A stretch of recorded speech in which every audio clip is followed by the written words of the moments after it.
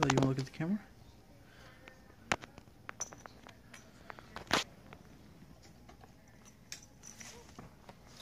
There you go, Mally.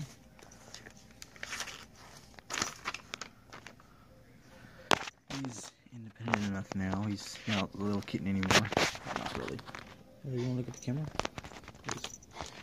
They seem to be best buddies now. It was actually surprising because he's usually a loner. So he likes him.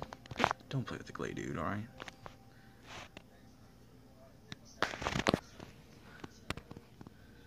Wanted to get him running around. He'll run around everywhere and jump in the gate and all that.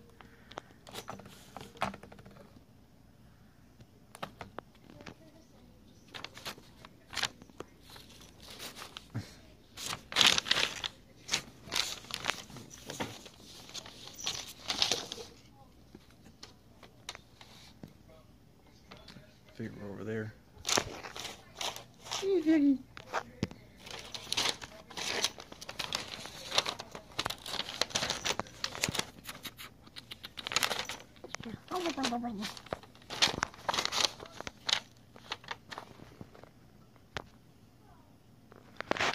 Wants to open that teacup. I am legitimately surprised that these two like each other as much as they do.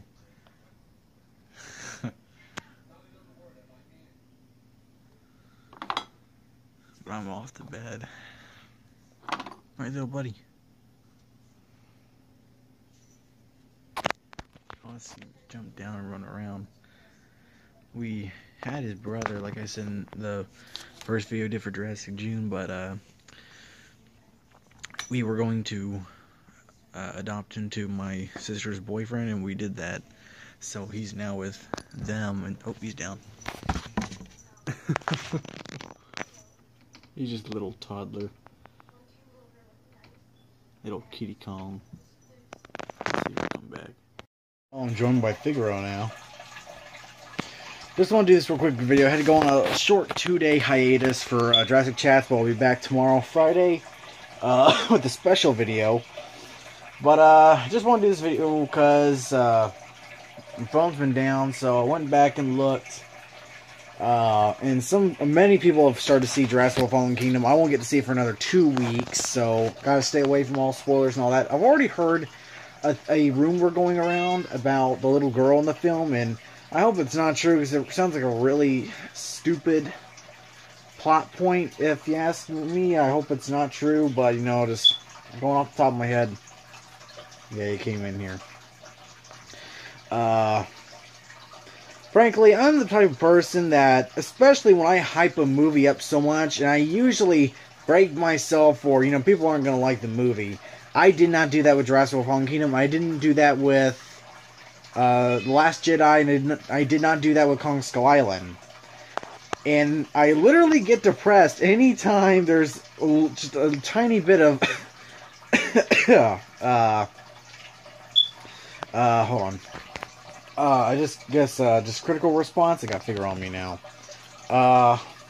But yeah, like after Kong Skull Island, I love the movie, but I know, like, some of the people closer to who I watched didn't like it, like Matthew Brando didn't like it. I don't know about much of everyone else. But that kind of put a downer on me, because I know he was really looking forward to the film, even though he liked Alien Covenant, I think. I can't remember. I didn't like Alien Covenant at all. With The Last Jedi, I mean, Star Wars, you hype it up. Most of everyone seemed to like The Force Awakens. I liked it. I haven't seen The Last Jedi still, but I know a lot of people didn't like that. And I remember when the first reviews were coming out, and everyone was so ticked off. It really put me down, like, oh man, how bad can this be? And then with Jurassic World Fallen Kingdom, typically, because I know that Jurassic World got, you know, relatively enough of a negative response. Some people really didn't like it. I know Jurassic Collectibles, he really didn't like it. However, I saw his review, or, you know, his spoiler-free review, and he said that he liked it enough. Still suffers from a few of the tropes, but he said he liked it a lot more than Jurassic World. And then I turned to Mr. H, because he was, you know, I like Mr. H's videos. However, I don't think I'm going to go to him for movie reviews anymore, because, I mean, he didn't like Infinity War. I think he said he liked, you know, some of it, but he didn't like Infinity War that much from what I remember. And he on his video that he entitled, I didn't watch his full video because, you know, spoilers were in it. He thinks the franchise is extinct, and he did not like, he didn't like Fallen Kingdom at all, from what I saw a little bit of. So I was feeling really down after seeing kind of the more negative reviews of Jurassic World Fallen Kingdom, especially with the Rotten Tomatoes score. But I don't trust Rotten Tomatoes. I mean, it's at 66% right now. And that score has gotta raise up somehow, because there is no way Jurassic World Fallen Kingdom is worse than Sharknado. And I can definitely say from a general moviegoer standpoint, it's going to be better than The Last Jedi. But I also feel it's going to be somewhat like, from what I've heard of the film, it's going to have that kind of Empire Strikes Back kind of feel, where it's taking us in a completely different direction than we thought we were going to go. Even though we've been kind of told that it's going to go in a completely different direction than what we were going to go. Oh, hush you. And then I want to get more of a, instead of the critic response, although Jurassic Collectibles isn't really a critic, he just loves Jurassic Park. And I know he didn't really like Jurassic World, even though I love Jurassic World personally. I walked out of the movie happy. My goal when I see a film is, here's what I do. I go in thinking it is going to be a bad film. I always walk out happy. Kong Skull Island, happy. Pirates of the Caribbean, happy. Although after thinking about it a lot, I can definitely say that I'm disappointed of how the franchise of Pirates has ended. Guardians of the Galaxy Volume 2 walked out really happy.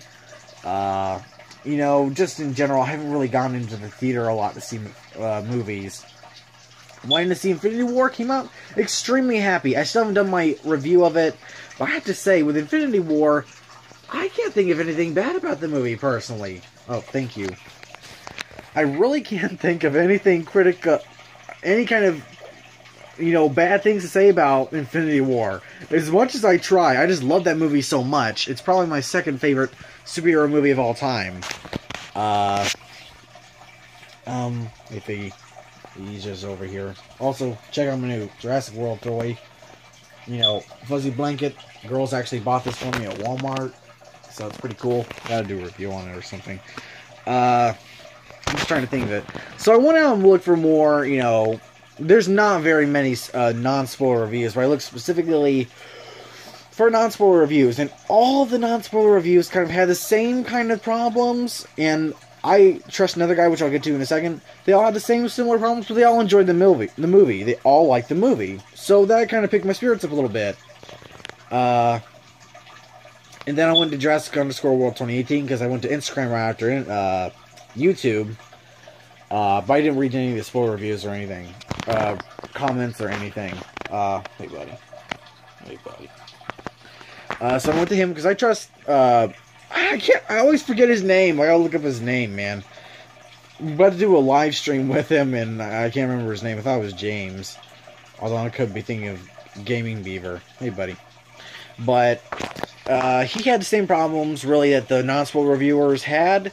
And I can honestly say I kind of expect that from the franchise, really, of Jurassic World specifically.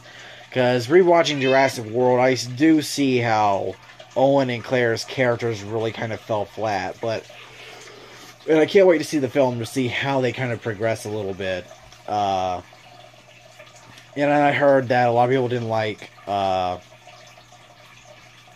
Zaya and Franklin's characters, but from what I can see of them, I kind of enjoy them. And I heard, and from Jurassic World _18, you know, I'm just gonna say JW 2018 from now on.